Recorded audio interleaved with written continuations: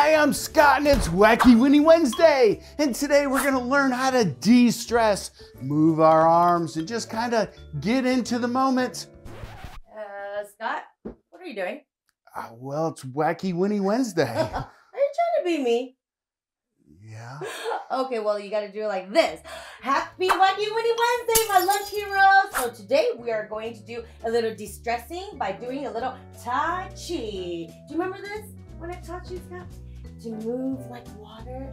Yes. And then we'll do a little meditation and learn to be calm.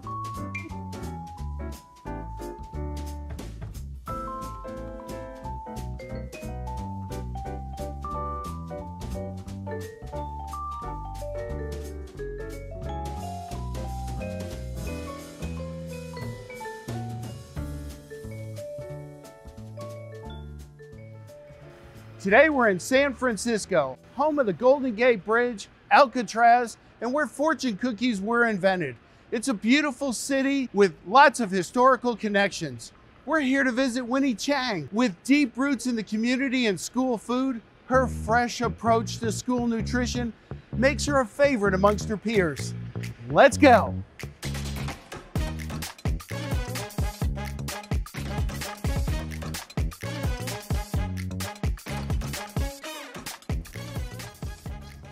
Winnie, I've been looking for you. Hi, Scott. I'm so excited you're here. I've been waiting for you. I can't wait to show you all of my San Francisco hometown, and we're gonna make some dumplings later, some soy jiao. Let's go. Let's go. Yes.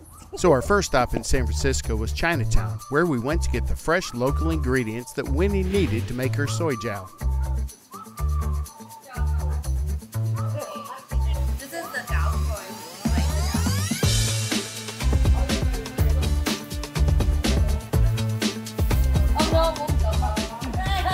And to make Winnie's soy jiao, we head to her kitchen, where we get the first taste of her infusing that spirit of fun and food together. So Winnie, tell me about your inspiration for your kitchen. Well, I mean, you know me, I'm very magical and I love fantasy. So this is my Alice in Wonderland. So I love baking, I love cooking, and this is where I create magic. So tell me about the ingredients we need for soy jiao. Oh yes, so we got some sesame oil, some salt, soy sauce, and then white pepper, sugar, and then we have our ground pork, our soy jiao wrappers, so that is basically just dumpling wrappers, and some chives. Tell me about your childhood growing up. Okay, well, I was born in San Francisco. So when I was about 6 months old, my father and mother decided to have my grandmother raise me in Taiwan, and my father was a chef, so he moved around a lot. So my grandma loves playing mahjong with her friends, and so while she's doing that, I'm just entertaining myself, and that's where I became really creative and really independent. And so this is actually my grandma's recipe that she taught me when I was about 5 years old, and I started making soy jiao just about that age, yeah. Okay, so now when we finished chopping the chives, we're just going to put everything in the bowl, and we're just gonna mix it up with the ingredients and the ground pork. So we're just gonna grab a spoon and we're gonna mix everything together. So Winnie, at some point in time, you eventually made it back to the United States. Yes, so my father brought me to Ohio, where my aunt and uncle had a hotel. And so my two cousins were there too. So I got to go to Montessori school in first grade there. And then after first grade, he brought me over back to San Francisco, and that's when actually I first met my mom. And so if you add an egg, it actually smooths out the whole mixture. And we're just gonna add a little cornstarch. Okay, so now that we got our mixture, we're going to wrap them with the soy jiao wrapper. Put a little water all along the edge so that we can seal it that way. And just grab a little mixture in here, and we're gonna pinch the middle, and we're just gonna bring in the sides like this, and trying to keep all of the mixture inside, and pinch again, and look, voila.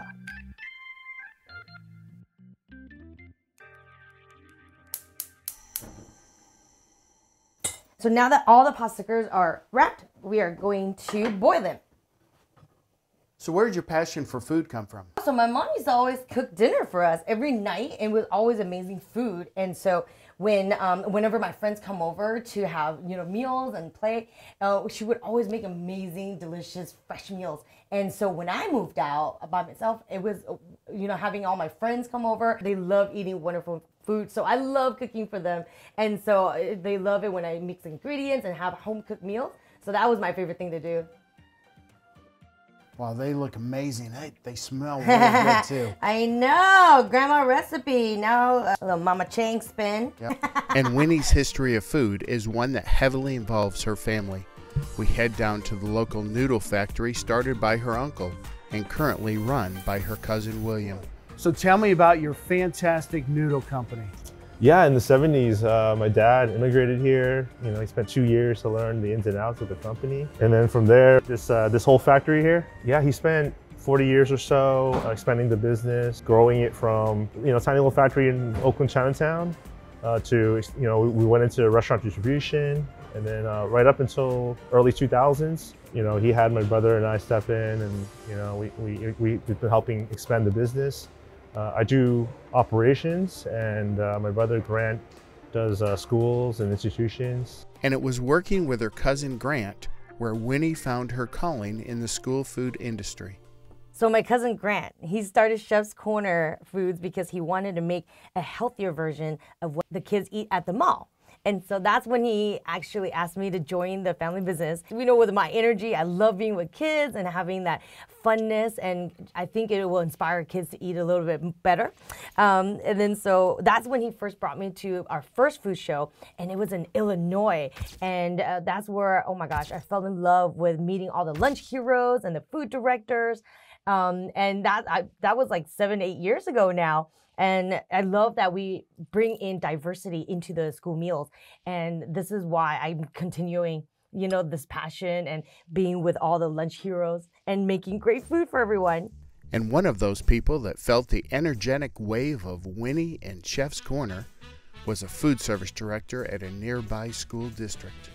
I met Winnie at the beginning of last year. I was on the CSNA chapter board for Motherload, and she came out to do our wellness training, and it was just an amazing experience. She had everybody out of their seats, happy, laughing, smiling, moving around, and I wanted to bring that energy to my school district. And then upon meeting her, we found out that she's part of Chef's Corner Foods, which we had started using as well. So what foods do you bring in from Chef Corner Foods? We're currently bringing in their fried rice, their chow mein, their egg rolls, and their General Tao's chicken. We have a very diverse community, so we like to bring in different cultural foods into our kitchen. So tell me how the kids reacted. Oh, it has been nothing but amazing. They were so excited to try the fried rice over having regular brown rice. They love the egg rolls. Our participation has soared when we serve Chef's Corner. They get excited. The parents are happy, and they're getting better quality food. So we went to one of their kitchens to see how it was prepared. So tell me more about how you prep the food that you bring in. So we start preparing our menus a year in advance. We utilize our commodities, so we're able to utilize Chef's Corner's chicken. We're able to menu them once a month, and we utilize the chicken egg rolls with the veggie egg rolls for our vegetarian option.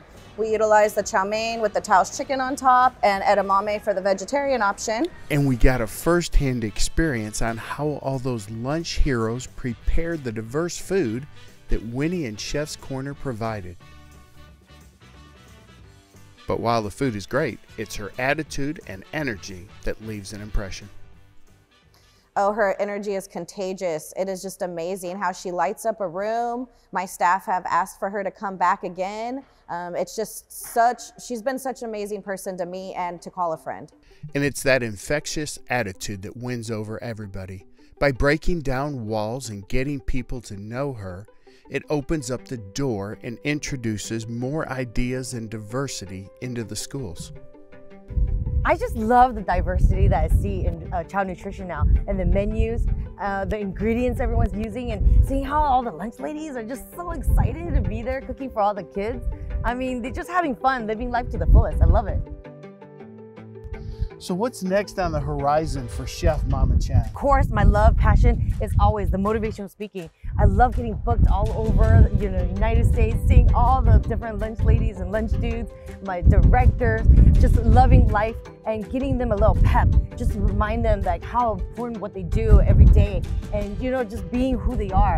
And you got to do what you love, right? Do that forever and ever. I'll never stop. So as our time in San Francisco comes to an end, we learned how introducing new ideas and foods, along with a little passion, can lead to amazing experiences for both staff and children in school nutrition programs. We are grateful for Winnie taking us along as she recreated her grandmother's soy jow, showing us her family business and how it all comes together to feed the children authentic, delicious food. Until next time, San Francisco, thanks for the free lunch.